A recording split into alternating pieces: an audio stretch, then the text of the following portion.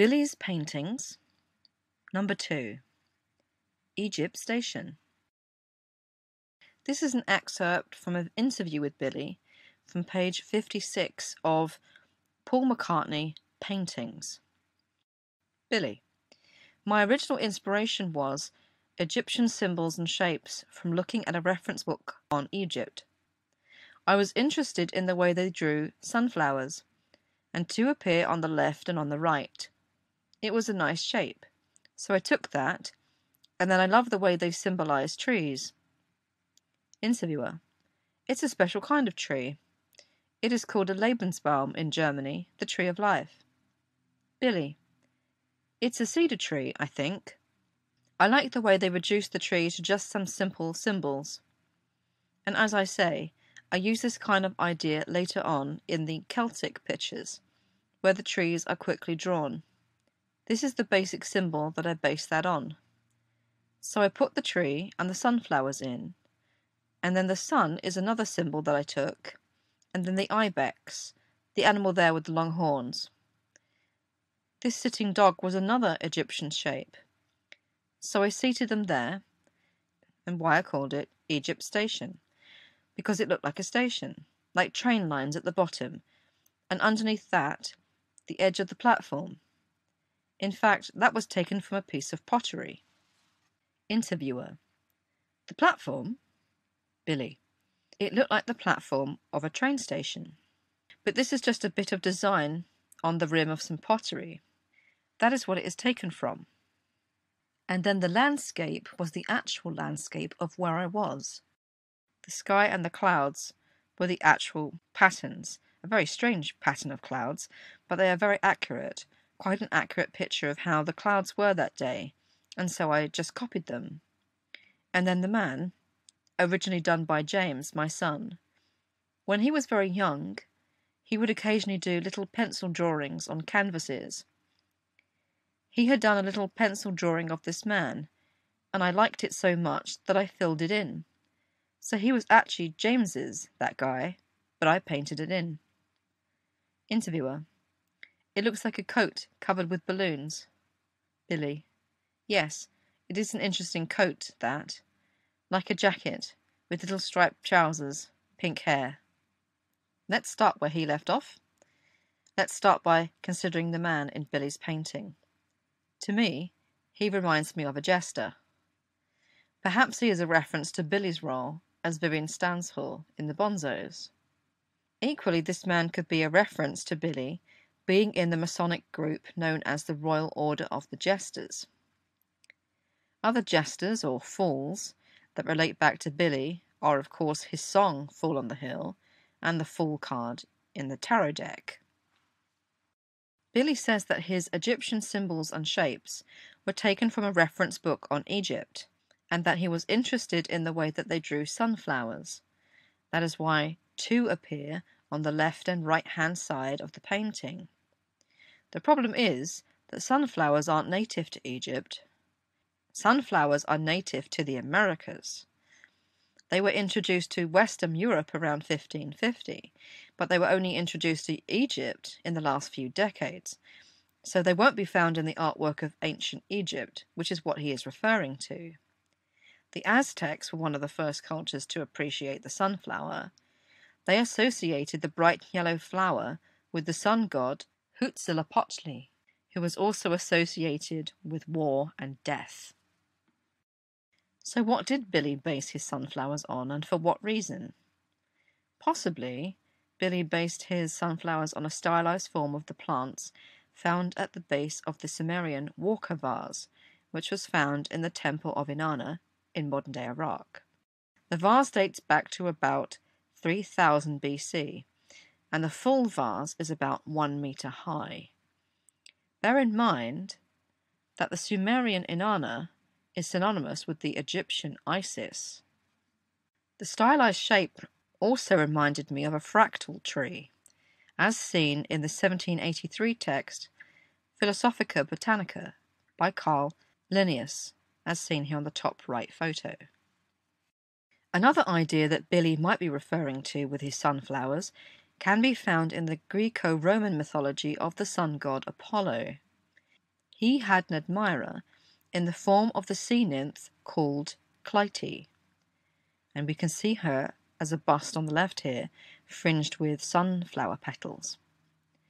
She sat naked, looking longingly at Apollo for 9 days, without food or water.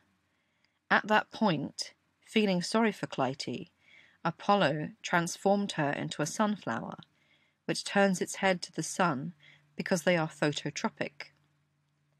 Apollo is the Greco-Roman equivalent of the Egyptian god Horus, which, according to Billy, is himself. Lastly, are the sunflowers on either side of Billy's painting a reference to the twin pillars of Freemasonry? Or possibly the twin sunflowers relate to Billy being Paul's twin? Is there some significance to the number of rays that each sunflower has in the painting? The left one has 10 rays and the right one has 11.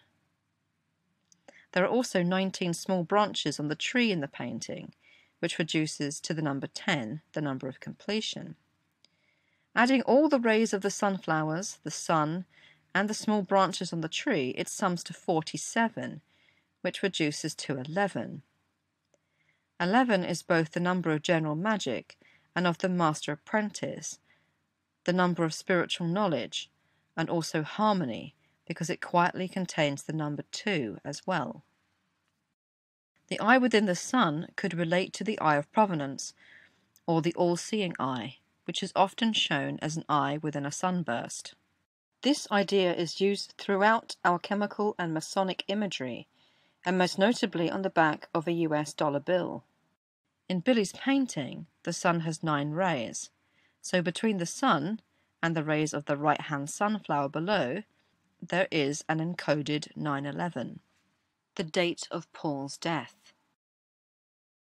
When I first looked at this tree in Billy's painting, I thought it might be a stylized palm tree. This made sense, since there are many links to the palm tree in Egyptian mythology. The branches and twigs reminded me of the end of the was scepter, which is often seen being held by Egyptian gods. For the ancient Egyptians, the palm tree is a solar tree, symbolic of resurrection and victory over death and sin. It was the tree of the calendar, because they produce a new branch each month. It was sacred at Heliopolis, the city of the sun. This was the center of the cult for the god Atum, who was later identified with Ra and then Horus.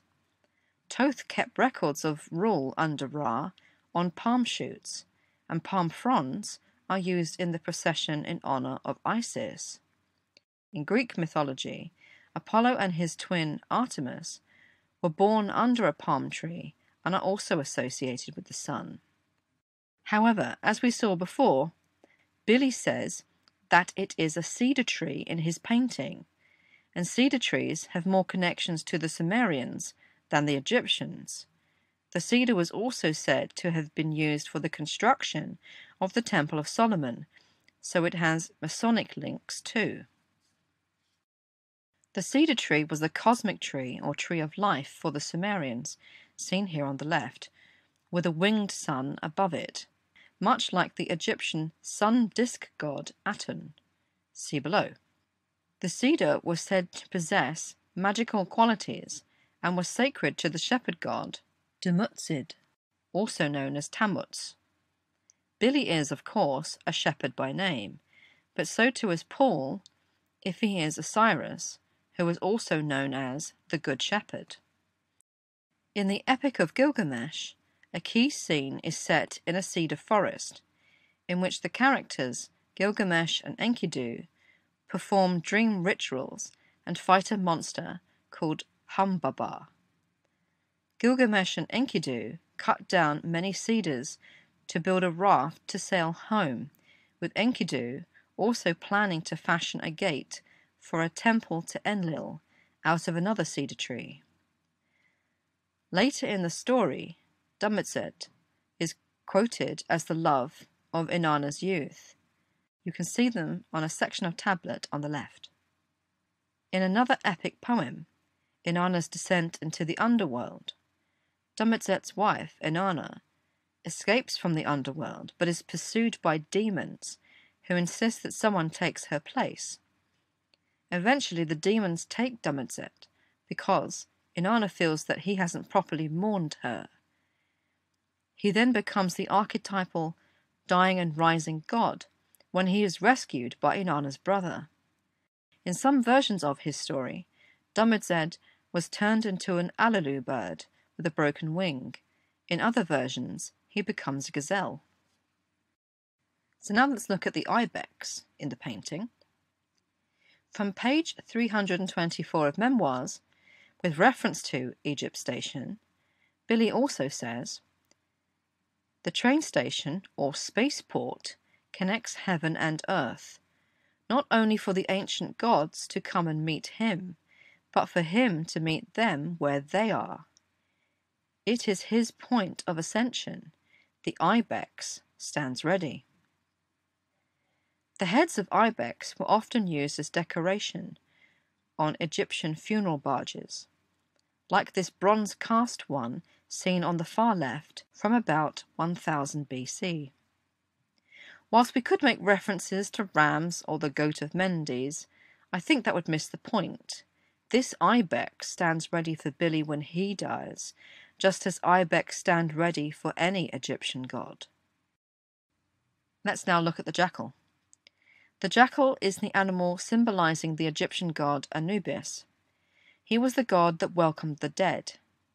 He is also the god of the mummifying process. Here he is on the far left, holding an ankh, the symbol of life, and also the was scepter.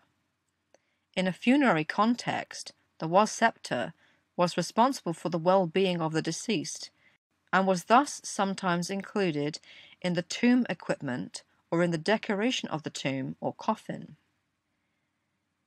In the model of the funeral barge seen here, Anubis, as the jackal, guards the deceased body below him.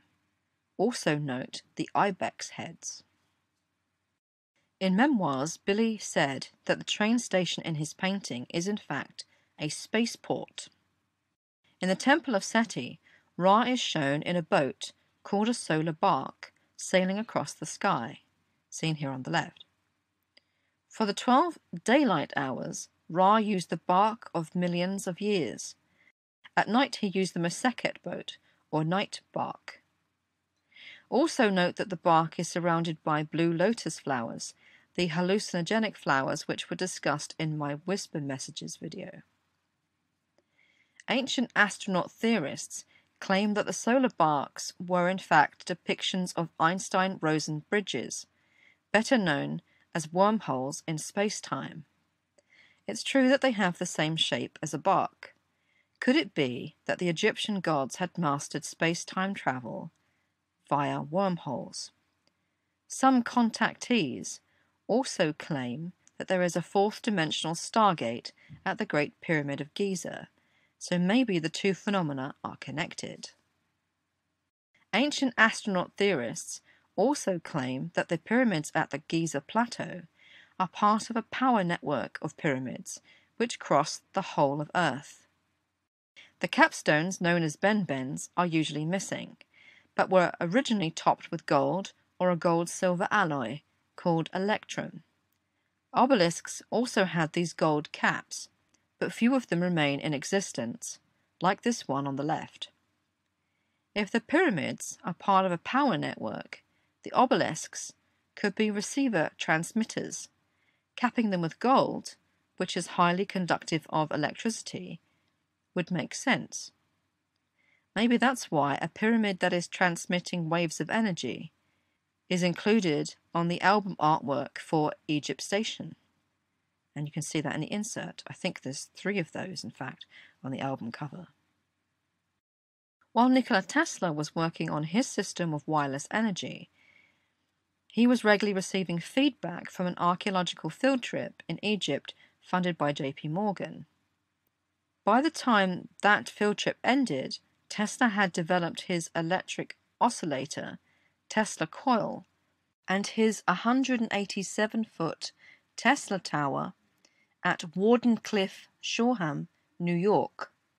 There is a striking resemblance between the oft-seen combination of the Egyptian Ankh, Djed pillar, and Waz scepter, seen here on the far left, with Tesla's electric oscillator. Could their underlying technologies be related? Many ancient civilizations believed that behind everything in existence there is an invisible matrix of energy, which is the source of all physical manifestation, via patterns of sacred geometry. In ancient Egypt, every important structure was built on the larger power spots within the energy matrix of the earth. The geometric shapes, now known as platonic solids, correspond to the elements of earth, water, air, and fire. The secret fifth element being a life force called ether, symbolized by the dodecahedron. The world is said to fit inside this 12-sided shape, with its primary nodal point aligning with the Giza Plateau. It is like being inside a net of life force energy, which forms a matrix. Those initiates who understood and could control and manipulate this matrix were called masters of the net.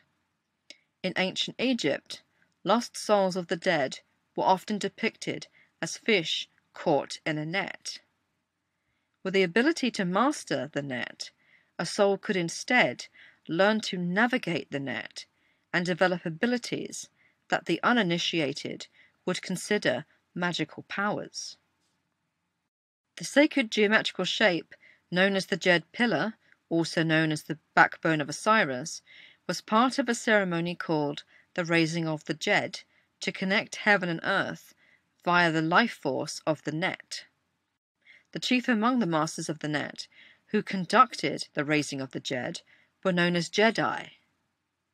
This is why the Jedi in Star Wars have knowledge and command over the Force. The shape of the lightsaber hilt is also in the shape of a Djed pillar.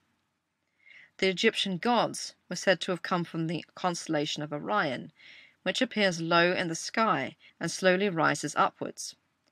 From the ground, Orion looks like he is walking across the sky. He is in fact a skywalker. Orion is constructed from some of the brightest stars or points of light in the sky. The name Luke is taken from the Latin for light. Therefore, in a sense, Orion is Luke Skywalker. Now let's consider the significance of the colours used in the Egypt Station painting. At the centre of the cross of the Hermetic Order of the Golden Dawn, we can see the three petals of the elemental trumps shown in the primary colours of yellow for air, blue for water, and red for fire. These ideas were taken and transferred into Crowley's King scale of colours used in his Thoth deck. The Fool card, for air, uses bright pale yellow. The Hanged Man card, for water, uses deep blue. The Aeon card, for fire, uses glowing orange scarlet.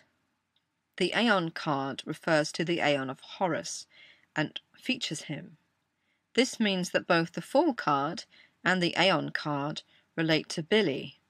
The Hanged Man relates to Osiris, which is Paul. And here you can see the painting alongside those cards. For the deluxe Explorers Edition album art of Egypt Station, the cover image is morphed into a sunset scene, reflecting the sunsetting of Billy's life and his public role as Paul McCartney. The word sunset is also a reference to the fight between the Egyptian gods Horus and Set, where Horus, the sun god, lost an eye. If the Sgt. Pepper artwork was a reference to Paul's funeral, Egypt Station is the preparation for Billy's. And that's the end of my presentation. Thanks very much for watching. Goodbye.